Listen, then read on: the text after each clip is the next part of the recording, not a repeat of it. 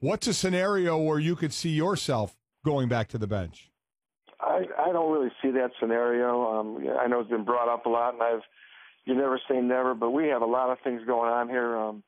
We're in a unique situation. Usually when you're looking for a coach, you're a team that's won 20 games. And, we were a team that basically floated right at the 500, and we had opportunities to get to the playoffs, but we couldn't. We lost 15 games by 4 points or less, so we're really not that far away. We're in the process of building a new $20 million practice facility. It's going to open in October. We've got a $110 million renovation of our arena.